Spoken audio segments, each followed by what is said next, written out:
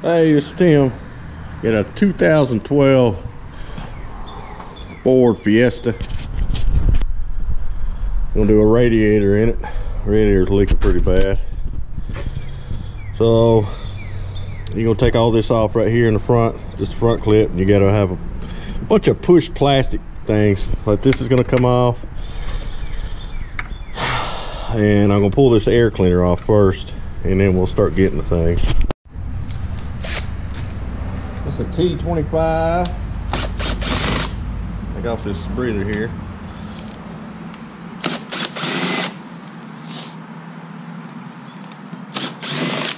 First, undo your mass airflow sensor. Try to undo your hoses just to get everything out of your way that you can. It's the best thing I do. So all your hoses that are on the breather here, just kind of pick them off. And loosen up your one that's on the throttle body there.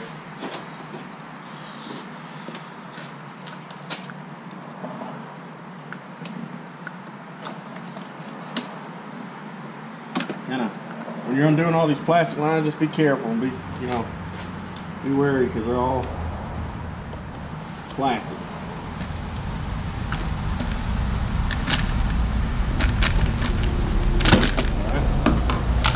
That off here.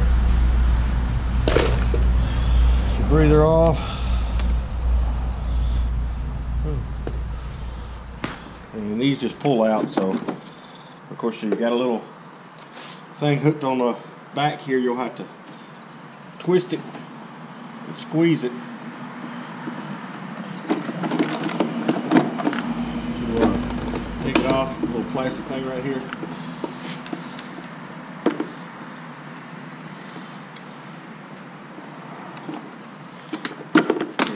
Just kind of squeeze it. It's a little plastic piece right here. Just kind of tuck it out of your way back there. And so you got some room back here, and you got your thing for your transmission vent. Just kind of pull it off. God darn, this radiator even hooked up.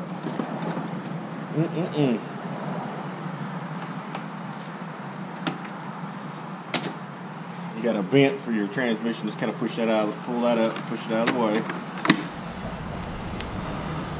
This thing don't have a drain, so you'll have to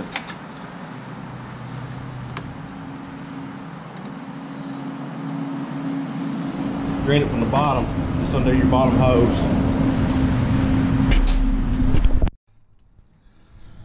Okay, this is underneath it. Now while I'm underneath here, I'm going to show you your get all your clips out of your fan right there, and unplug it while you're under here. Now you're going to have to undo this condenser. You got two clips right here. I'll show you in a minute.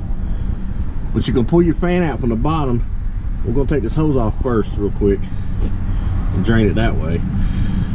But this metal piece right here and this right here, pop that radiator, just kind of push that in, and that'll separate the condenser from the radiator. Alright, I got the clamp off, so just kind of pull it. This one probably ain't got much in it, but since it was leaking so bad. Straight water. Okay, you will have to, you'll go through here and pop this little piece off. It's just not up underneath here. And you got two of them. You got one here, one here. This one's been wrecked, so this might not be like yours. Like I said, this goes right here. It's got a little clip. You just push down on it, pop that out.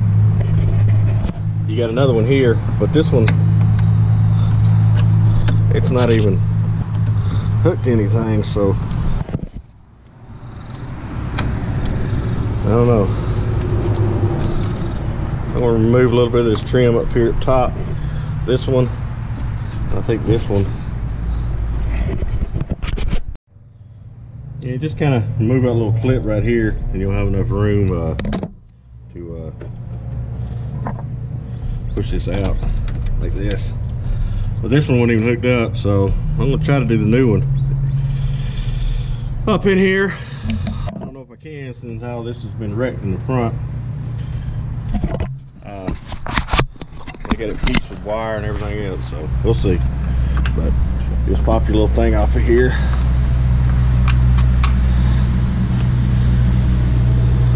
That one there, that one there. That one ain't on, like I said, so I'll put that one right there. And then we're gonna drop the fan out from the top, which you got these clips right here. So I'm gonna show you these right here. Pull up on these right here. Pull up on that one. Just kind of pull it out. Take off your top hose when you do it. Here. Try not to break the clips like I did. I'll have to fix that. But you know, it's old and it's hot, it's plastic. It's gonna happen.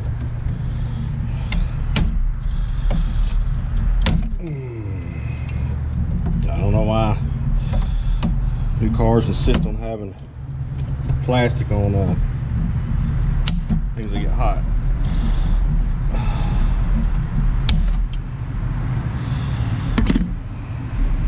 Alright, that's the top hose. Just kind of tuck it out of your way.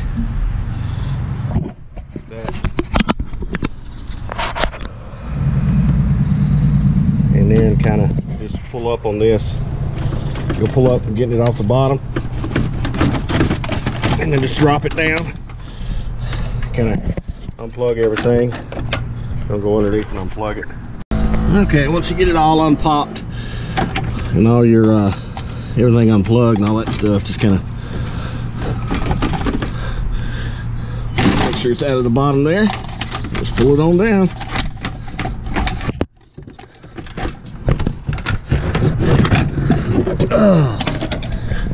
And like I said, on the radiator, we'll have to push these two metal pieces right here off the condenser.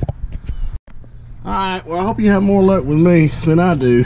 These plastic clips, this one even broke, so I have to fix that. This is the only one that stayed on all of them. So, no, it's plastic. So I have to fix that.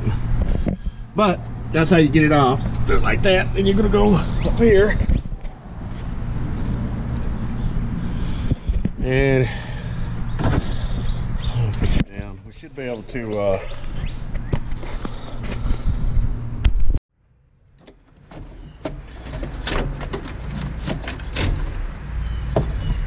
you can finagle it. I go in from the, just take it down from the bottom. Heck with it, why fight with it? So I'm gonna fix these clips, and this thing's been wrecked. I'm gonna have to fix the fan too. It's like the fan's been broke, been hit. So you probably won't have to do all that, but just make sure you push these through these two holes right here, and then pick it up from the bottom. Put your condenser back in here, and then when I get the new one, it's supposed to be coming in FedEx. All right, I'm gonna start filling it with antifreeze and check it and everything. Yours probably won't be like this one. This one I had to manipulate because it's been hit. They said it hit an armadillo, I'm not sure. But yours, I had to put some zip ties here and this and that and the other because all the plastic is cracked. So yours might be a little bit easier to reassemble than this one. But that's basically why I showed you. And then I showed you how to add antifreeze and make sure you don't get no air in it. Well, it's been at about 190, 189. Doing really good. No leaks. Always check your heater too. You know you got all the air out when your heater works. And that's it. Thanks for watching. Here, come on. Another one done at Tim's Auto.